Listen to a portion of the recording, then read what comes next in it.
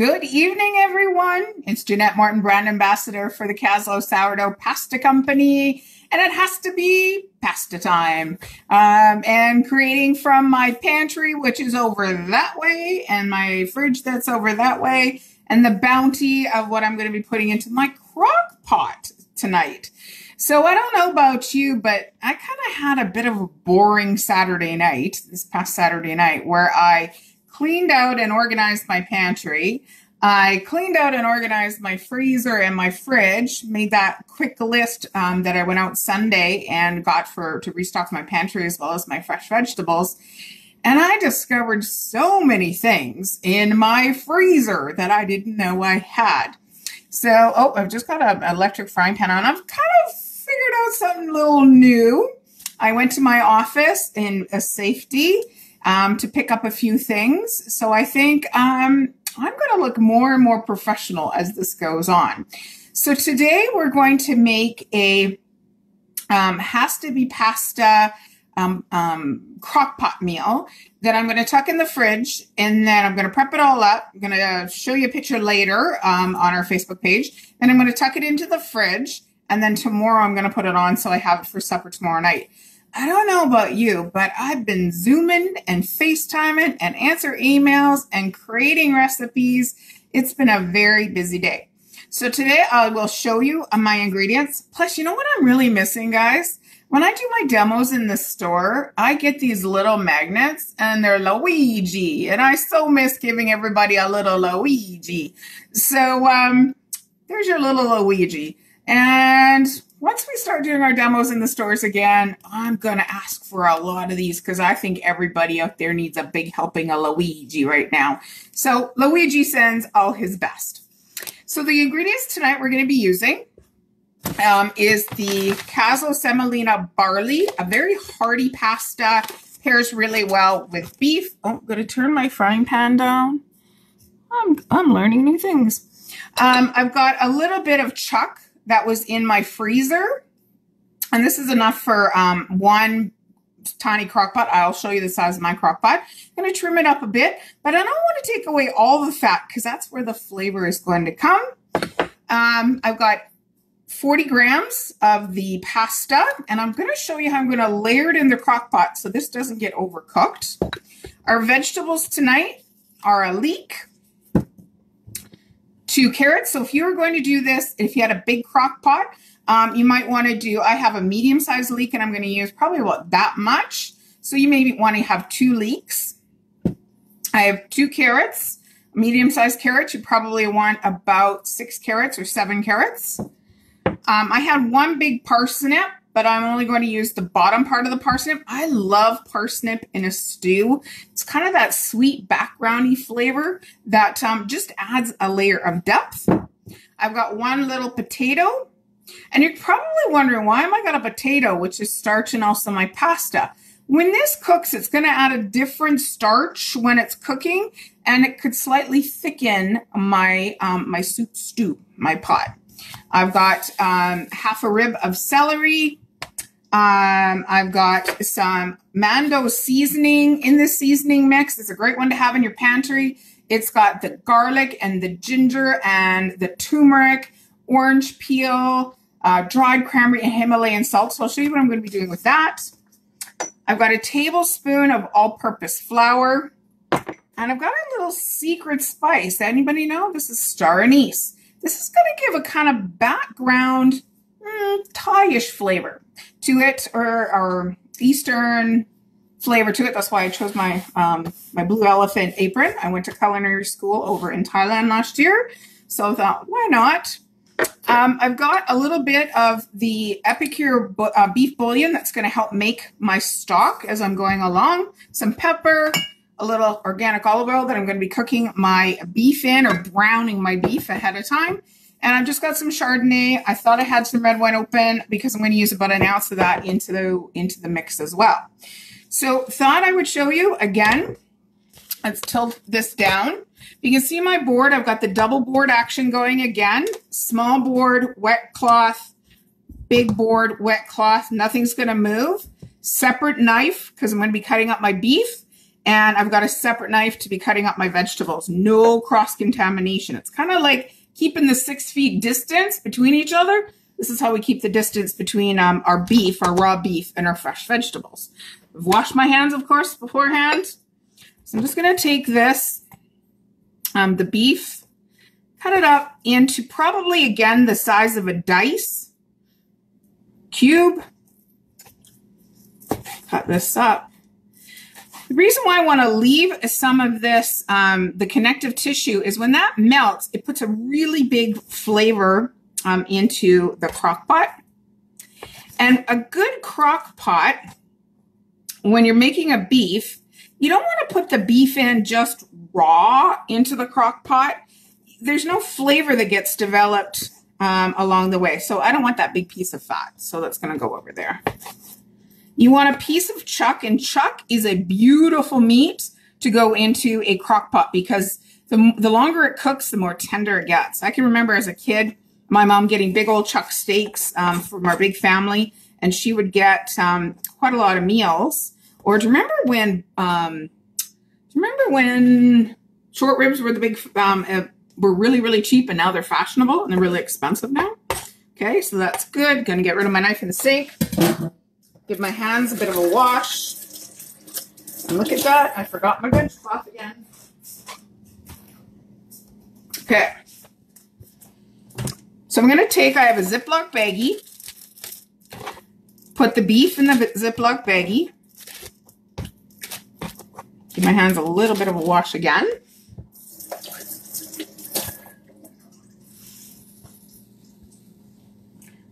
Going to put that tablespoon of flour in the baggie. Going to put a good tablespoon of the Mando seasoning in there as well. Grating of pepper. Maybe 1/4 teaspoon, 1/2 teaspoon of pepper. We are going to use this flour mixture afterwards, and I'll show you how. Give it a shake. You want to coat everything really well. Okay. I'll pour a little bit of oil into my pan. And we want to start browning this to get some flavor. I'll turn this back up again. Okay, and I'll just kind of show you as I put it in.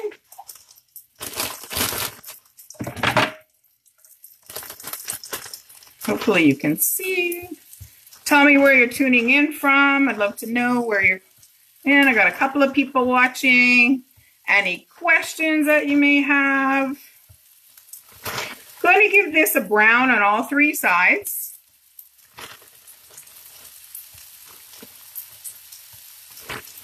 There we go. So we've got all of them in there. This is the size of my crock pot. I have a little one for 1 person. So I think it's a 6-cup crock pot. So that's just going to be cooking and browning over there. So let's bring it back over here. See, it's getting a little easier. Okay, so we're going to get rid of this board that had the meat on it. And now we've got a fresh board. Not sure if you guys know how to clean a leek properly. What you want to do is cut the leek down. I tend to keep this part if I'm going to make a stock, or sometimes I will wash it up really thinly and use it into a salad. It's got a really nice flavor, don't waste. So what you want to do is cut it down lengthwise. And leeks tend to have, because they grow in a lot of dirt, captured in the different layers. So I have a little bowl of water. I'm going to slice the leeks. Again, maybe about a 1/2 centimeter. Okay. I'm going to drop them into my cold water, and they're going to sit there for a bit. And I can already feel a bit of dirt on them. So just kind of put those around. Oh, my beef is cooking a little high. Let's turn that down a bit. Oh, I'm going to open my window because I may set off my smoke alarm.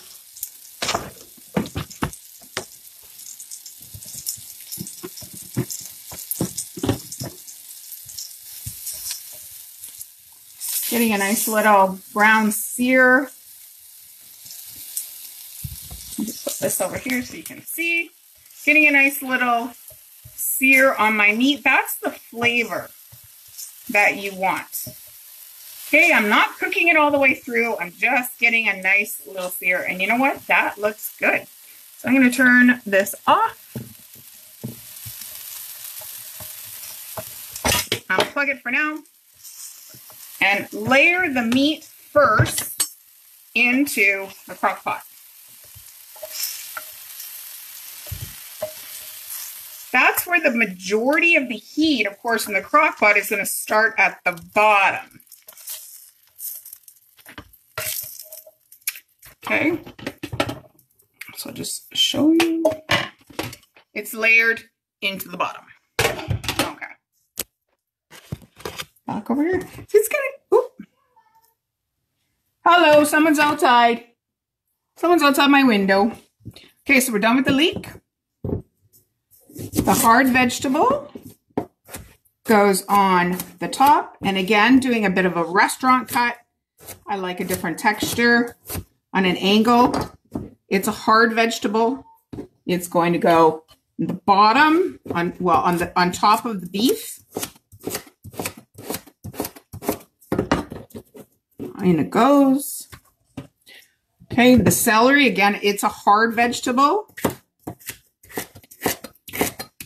Bit of an angled cut as well. I like doing it on an angle. You've got a lot of surface. And it goes on top of the parsnip, the carrot. I'm gonna go rounds. Again, slicing about a 1/2 centimeter.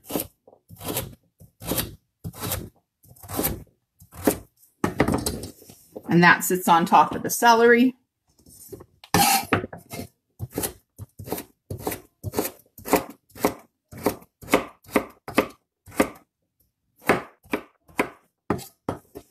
And that goes. So my crock pot, layering it up. My potato is next. Going to cut it. Oh, let's do little half moons. It's a very small little organic potato, russet potato. So again, about the similar size. If we take a look, if I pull out a parsnip, about the similar size as the parsnip. Okay. That goes in. I've got a tomato, and I love the flavor of a tomato in with beef, and it'll cook down and almost get a kind of a bit like a pasta sauce in there. Skin and all. I like the skin. You can blanch it if you want. So again, about the same kind of size as the beef cubes. That's softer. That goes on the top.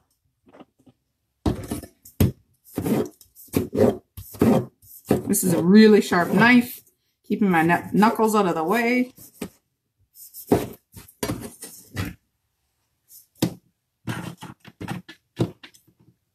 Just going to give my board a bit of a wipe. Okay, so if you see these leeks, I'm just kind of going to break them up in the water. I've got a colander in my sink. Let's see if there was any little grits. Yeah, a few little grits of dirt down at the bottom. I don't want that in my crock pot. So rinsing that off. My pan is still a little hot that I cooked the beef in. I want to give this just a little bit of flavor, these leeks. Might hear a bit of a sizzle. Turn my pan back on.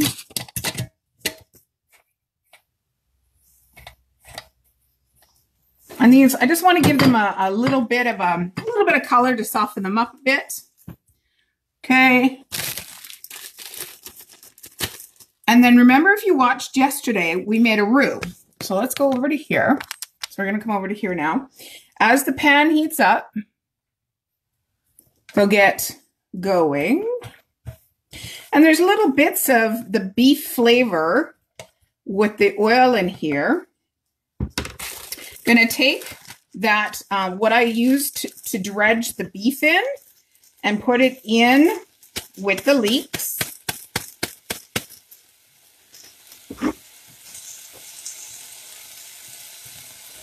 cook that around. Oh, somebody out there invents smell-o-vision. I have to tell you. So this little bit of flour and how I'm cooking it out and put it on top, it's going to help to thicken the sauce that's going to be being created as this crock pot is going tomorrow. My crock pot has two settings. It's got low, it's got high, and it's got warm. I'm going to put this on low, and I'm going to say a good 8 hours. So I'll put it on tomorrow morning when I get up at like 9 o'clock. First of all, big key thing, is you preparing your crock pot the night before and putting it in the fridge. So important, take it out of the fridge, say at 8 o'clock, help it to get to room temperature. Like my insert comes out. So I will put this on my counter for probably an hour before at 9 o'clock I put it in here. You don't want to go really, really cold and then into your crock pot right away. It's going to take a long time for the crock pot to warm up those really cold vegetables. Okay. So cooking that out. That flavor. Okay, that's good because there wasn't much flour in there. And into my crock pot. How's everybody doing out there? Anybody have any questions? You could substitute turkey for this as your meat. You could substitute, oh my gosh, you could have put the potatoes, or if you were going to do a tofu, you would saute up your tofu, brown your tofu, but you would want to put your tofu on the top because it's a very soft, you'd want to use an extra firm, but it's a very soft, a soft item. So you want to keep the soft item on the top. So I'm going to unplug that. Bring my crock pot over so you can see we're almost full up. Okay. I want to put my pasta on the top because what's going to happen, so this doesn't go mushy, is it's going to cook almost the very last because it's at the top and it almost steams a bit. So I've done this before and it works really, really well. So it's all about layering your items in your crock pot, the length of time that it takes to cook. Okay. So now we got to make a little bit of stock. Oh, put the secret ingredient in. The little star anise tucks in there. I'm telling you guys, this makes all the difference in the world. It's such a cool flavor to go into this soup stew. So I'm going to take a tablespoon of my stock that I have on hand. It's very handy. A little bit of water.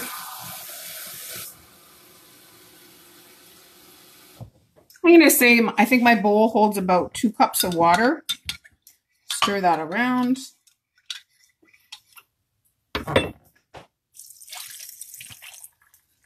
And what I'm looking for is the crock pot to have liquid above the pasta.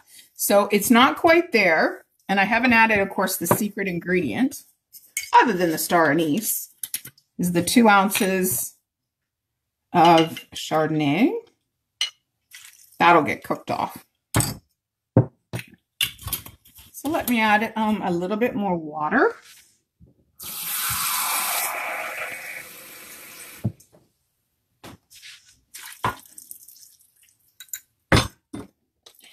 And right now, that's kind of where I want it. I will check it in the morning. I'll check it in the morning, and if the pasta has started to absorb it, which it will do, because of course, Kaslo sourdough pasta is a fresh made dry pasta. It may start to absorb it. It won't be cooked, but it'll soften up. I will top it off to make sure that I have enough liquid covering everything in the pot before I turn it on, before in my little crock pot. So that is basically how I do pasta in a crock pot. You could do this recipe if you had an Instapot. The same kind of idea is you want to layer down the meat, your harder vegetables, the softer vegetables, the pasta on top, put your lid on, and this would probably cook in your Instapot in about 5 minutes. I've got a big Instapot.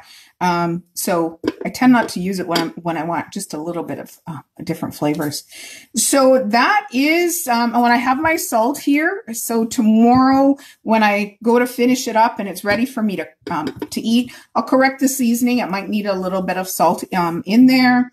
And then I will serve it up probably with some crusty bread or maybe a tortilla. I don't know. I probably not because, you know, I've got really good hearty vegetables and the pasta and the potatoes and the meat in here.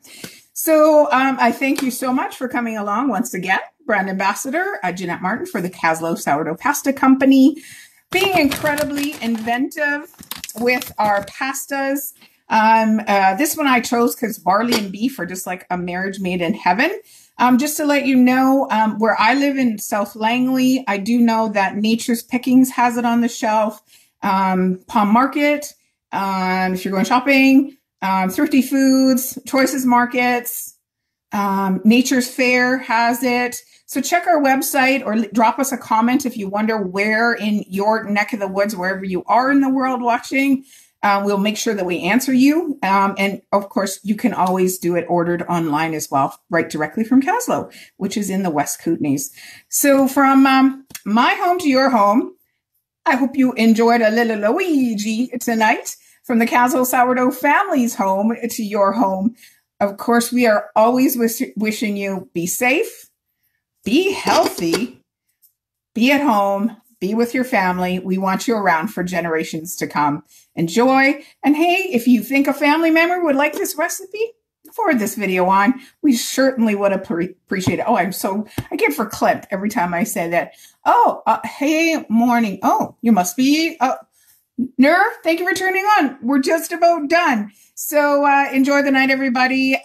You know what? The reason why I did this crock pot, I was blessed today. The lady who makes this spices, Madeline, made me dinner, and I got to drive by and take away from her house today. She made me a lovely meal.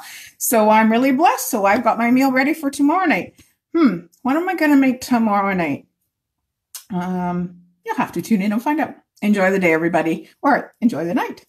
Buon appetito.